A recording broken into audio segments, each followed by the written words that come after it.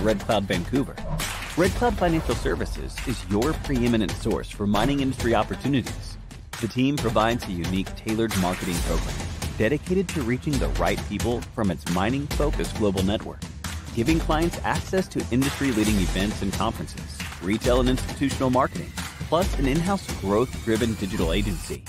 Red Cloud Financial Services has access to some of the mining industry's most notable companies and CEOs. Tune in every Thursday at 4:15 p.m. Eastern, 1:15 p.m. Pacific for weekly corporate presentations.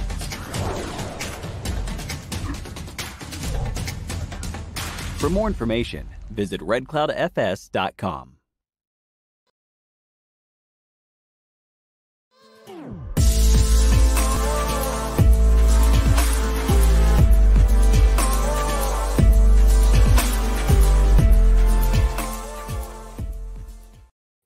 Good morning and happy Wednesday. Welcome to Digging Deeper.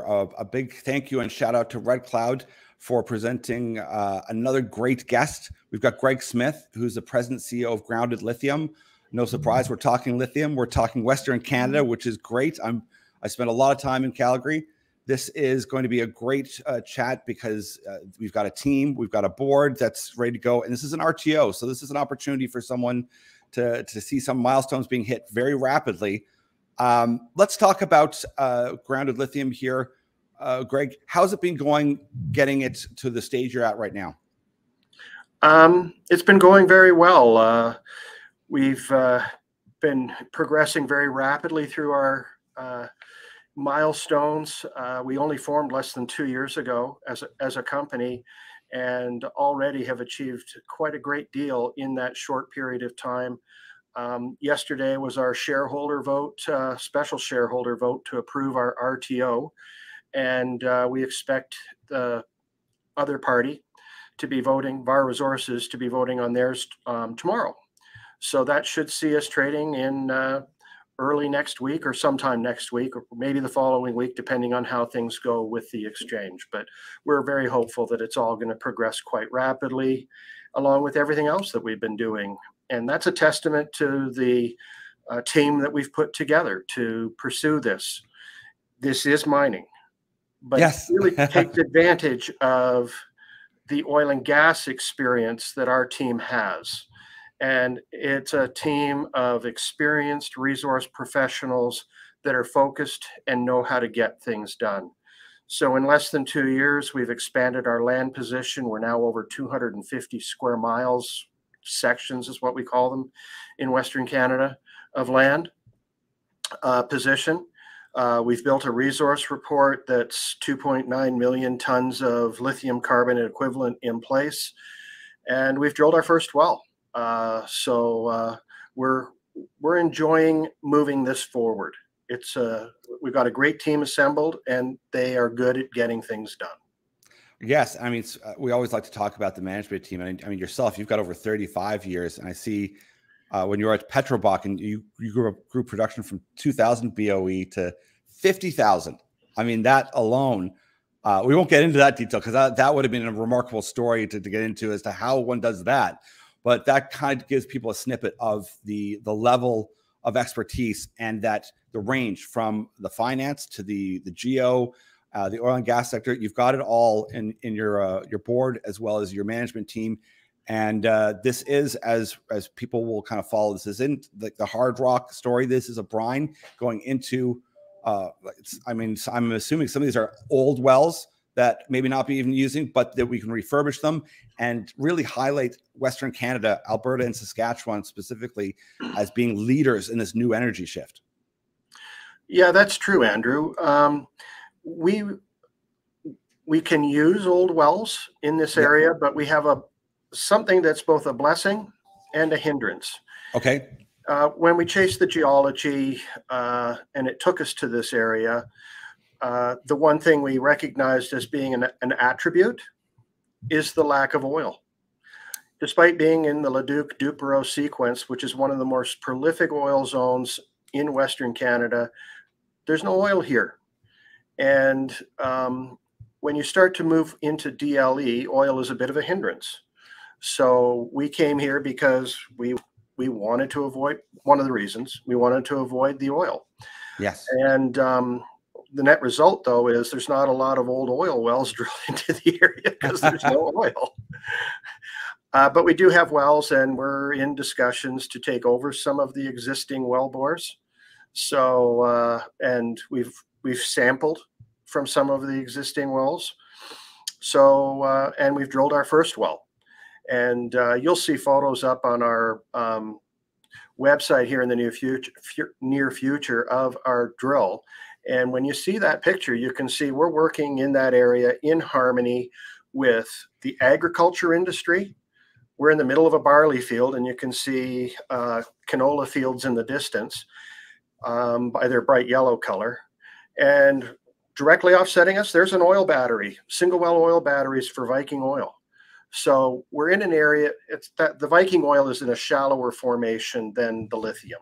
So it creates a nice separation and allows us to work in harmony with these producers. It's certainly, especially when you see, say, like a hard rock formation, or even like the salars, like people will think like in Chile or Peru, where it's a lot of land mass, a lot of space, and it's kind of cooking in the sun. This is not that. So, I mean, you could just see, you wouldn't realize that there is mining for lithium going on there. Yeah, and we've met with local officials in the area and with the Saskatchewan regulator to talk about what they're doing, and they're all very supportive once they understand what you're doing and how it's different. Yeah, and I'm sure too, because people might think, oh, wait a second, they're just drilling and maybe they're looking for this and that. It's like, no, you're looking specifically for lithium. This is a lithium play, and that the demand curve for this, I mean, is pretty outstanding right now at this point. Yes. Well, we're certainly seeing there's a shift. Right now, we're very dependent upon Asia for our lithium and our batteries. And we're seeing a definite shift with initiatives from both the Canadian and the US federal governments to bring that into North America. And we see ourselves as just being a key supplier to that growing industry that's going to emerge within North America, building the batteries. And we hope to be a best-in-class, environmentally responsible company supplying lithium salts to that industry. And it's a large, you've got like 64,000 hectares. Is that around that? Yeah, we have 250 sections. It's about 65,000, 66,000 hectares right now. And I'm assuming, I mean, I would think because of where you are, I mean, the infrastructure is there. You've got loads of infrastructure. There's paved roads. There's obviously labor and skilled labor. There's rail, you name it. Yes. I've worked this area for shallower oil horizons multiple times in my career. And I love working in the Kindersley area. And when I visited our rig drilling, I was reminded of that as we were working. And I'm seeing services for the drilling rig showing up on site right out of Kindersley, which is 20-minute drive away from our first well. I mean, so without saying, I mean, you're doing the RTO, so you're well funded, you're ready to go. You've got an inferred resource. You're, of course, going to want to grow that. What are the steps you're going to take as soon as this RTA is ready to go? You're off and running. What's kind of the methodology that you'll be using and moving forward? We have a number of things. We have a path towards commercialization, and we have a number of milestones that we're laying out that we want to achieve. So there's multiple paths that we're following at the same time. One is going to be expanding the resource through drilling and test results. We do have land outside of our inferred resource report, so we can grow our inferred resource report in these other areas as well. Through drilling, we're going to need to drill in those areas to get that inferred resource report. But yeah, we'll be able to grow. And at the same time, we're going to be evaluating technology. We're talking to multiple technology partners. And DLE, it's been around for 50 years. It works. Yeah. The only thing that we have to work with industry partners on, and there's multiple companies doing this at the same time, is what's the right technology for scaling DLE up to commercial scale. And there's companies in this space that are well ahead of us. our mantra, though, is we're first and foremost a resource company. We're not a technology company, and we're agnostic to what technology we use. So that's why we will evaluate multiple operators for the technology, work with an engineering firm to help us choose the right technology, and then scale it up first to the pilot and then to the facility side of our business. Yeah, it's interesting then not having to go into the technology side, because you can go down a rabbit hole on that very quickly. And if you have the resource, you have situations like even with E3 Lithium, they've partnered with Imperial Oil. You start attracting bigger fish who are like, hey, listen, we like the resource, we understand it.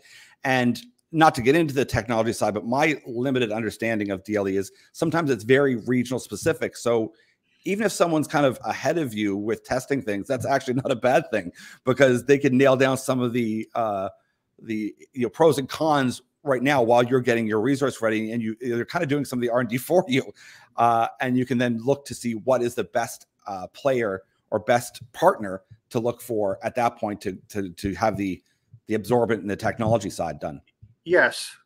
E3 is kind of a wannabe for us, except for the fact that we don't feel the need to own the technology. And E3 is now, I believe, thinking about marketing their technology to others. So we will have the ability to use them, or there's a whole host of opportunities out there, and we can watch and see what they're doing. And to be honest, the way we see some of the technology providers is they're working in a lab, and they're not facility engineers. So we have to find the right engineering firm to support us in terms of taking the technology up to that scalable size that we need. And we're already talking to some, and they're talking about how they can regenerate some of the agents that they use in the process and make it even more efficient. So it's an interesting thing to watch, and it's not that much unlike the evolution that we saw heavy oil in Western Canada go through. With, it used to be, it was cold flow, then it was huff and puff, then it's SAGD. There's a whole host of technologies and that came through time, and people end up working with the one that works.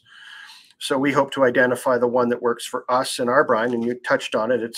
It can be very regional specific. In many ways, our brine, apart from things like oil, is not that far different from E3's brine. That's very handy. I mean, there's other big names that people have heard about, is like Lilac, in partner with like MIT California. and out of California, like big brain people working on this stuff. And then occasionally you see these hit pieces saying, does DLE work? So I wanted you to bring that up because we could put that to rest, is that it works. It's just a matter of finding the right partner in that region. And the positive upside of that is that the tons of positives amongst, but on the environmental side is you don't use a lot of water either. No, it's not like the impact on the water that happens if we would do the big tailings ponds like they do in South America. We won't have that. And to be blunt, the tailings ponds that they use for evaporation concentration in South America, it takes too long, and it wouldn't work in Saskatchewan. It would be frozen. Half the year you'd have to have these big, huge floodlights on it. And in Canada is like a world leader when it comes to environmental responsibility, and there's no way that they would even approve that. And you're seeing the impetus in South America to quickly move away from those evapo-concentration ponds. And Lake Resources, who's working with Lilac, is a leader in that. Yeah. And their success is great for everyone in the space, because once again, the demand for lithium is massive. And being in Saskatchewan, Alberta as well, I mean, the pathway to permitting, to work with the government, it's very simple. They're excited about this transition as well. So it's not like there's a lot of impediments. They want this success as well, because it can help towards this shift that so many people want. Yes, we really like working in Saskatchewan. They're a great regulatory regime to work within. Several of our team members are originally from Saskatoon. 2009, I was Saskatchewan Oilman of the Year. We love Saskatchewan, and we've had meetings and phone calls with their regulator, and we've met with the field regulators in Kindersley as well, that are in charge of supervising us in this area. So what, like, I mean, you've got a lot going on here. What are some things that people, if they want to kind of like really chart you out for the next while, you're going to be trading soon, so they can go to your site and take a look at some of the details, but you have an inferred resource that's pretty strong. You're going to build that out. What are some of the milestones if someone wants to kind of put a checklist to make sure that you're keeping track? Because often we say, like, especially nowadays, the price of a stock right now may not reflect in any way the potential or the add-in cost or potential growth that's there within the stock, or kind of goodwill that's being, asset inside, built in on the assets inside. Well, we've already talked about how we have a plan, and we execute our plan and we move forward. The plan's flexible depending on what's happening, but we keep on moving everything forward. And part of moving everything forward is it also generates updates for our shareholders. So as we expand our resource base in other areas, as we confirm the quality of our resource through testing wells, and there's a number of key things that really control your economics for lithium. One is the quality of the resource. Do you have high lithium concentrations? But you also need to have that volume of the resource. So you need thick reservoir porosity within your area. So that's another reason we chose our area, and we also chose it for its shallow depth. So we continue to want to show people that we can generate the deliverability. So that's the other big thing in the economics is, can you produce the volume of brine that you need to extract enough lithium? And so one of the things that we hope to achieve with this well is we will collect flows at different pressures. So that we'll vary the flow and collect the different pressures. And that allows us to do projections of what we will be able to achieve in terms of flow when we put in an electric submersible pump, which everybody's talking about to get the flow of the brine out of your reservoir. Yeah. So we'll be able to provide updates on our ability to flow. And that's a big driver on the economics for anybody. And we think we'll have pretty strong volumes coming out of our reservoir, and we hope to demonstrate that to our shareholders. And that'll get us into roughly, say we're getting into second quarter 2023. You'll have done a lot of extraction testing, GLC testing of wells, concentration testing, and then you'll be looking at a lab pilot somewhere probably around there, and then of course a PEA sometime in Q2 2023. That's kind of the mapping of the plan? Yes. We will be increasing some of our staff to help us with the technology side, and then also engaging with an engineering firm that will help us with our selection process for the technology company and the economics behind it, because that's what will drive our preliminary economic assessment that we're driving hard towards, because that'll help us with future fundraising and demonstrating to our shareholders what we can do with this asset. And it's such an exciting time. I mean, lithium prices they've gone through the roof in the past 6 months to a year. Yes. They don't even need to hold up that high for a lot of these projects to be extremely economical. So when we first started this running models, and we felt like we could make a reasonable rate of return in the market at the price it was at that time, which was $9,000 US per ton for lithium carbonate equivalent. And the markets are all different, but we're seeing prices in Asia of $65,000 US per ton. And we don't need that price to be successful. We can move forward at a lot lower price and still create a great rate of return for our shareholders. And just to reiterate, the time factor here, the difference in a hard rock mine or a salar in Chile or Peru, say you make a discovery, you've got an inferred resource there, just to kind of highlight to people what the timeline difference would be with this type of model compared to a traditional model. Yeah. I know hard rock does seem to take a long time to go from delineation to actual mine. It seems to be on the order of 10 years. Some of our competitors are putting out estimates for being commercial by 2025, 2026. And we certainly think we can catch up in a heck of a hurry and join our competitors in that time frame. The other thing is we're Canada. And I hate to, jump up and wave the flag, but there's all kinds of issues with governments operating in South America. And I'm not meaning to dump on those countries, but you have to have a solid regime and work with them. We're Canada. We know what the framework is. It's laid out for us. I'm glad you brought that up. You'd mentioned it before too. I mean, because ESG is such a buzzword, and I've heard many lawyers say, like, listen, for decades, Canada is really far ahead on this ESG thing. It's not going to change a lot of business. The environmental standards here are huge. And not only that, I kind of tell people as well is that you want that regulation and you want that in your backyard rather than it being somewhere else, because then you can control, make sure that it's doing it and not impacting the environment in a negative way, and you're doing it correctly. Yes. And I think we're going to find moving forward, it's going to matter like where you're sourcing your lithium, where you're sourcing your copper, because, yeah, sure, you can get it cheaper somewhere else, but, listen, are you taking into account all these other factors?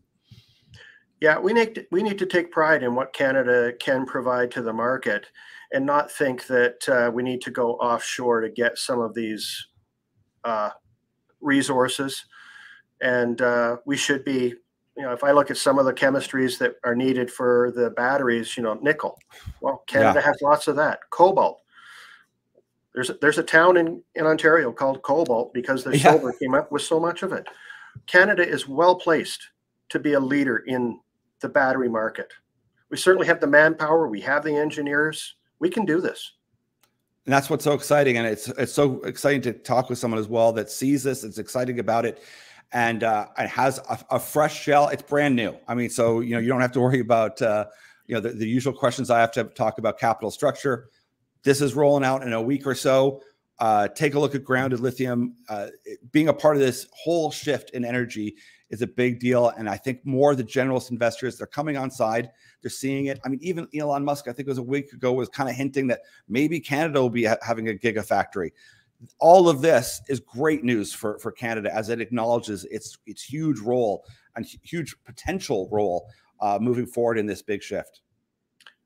Yes, and even the U.S. industries push and the recent initiatives put out by their federal government, they willingly accept what's going to come out of Canada. Perfect.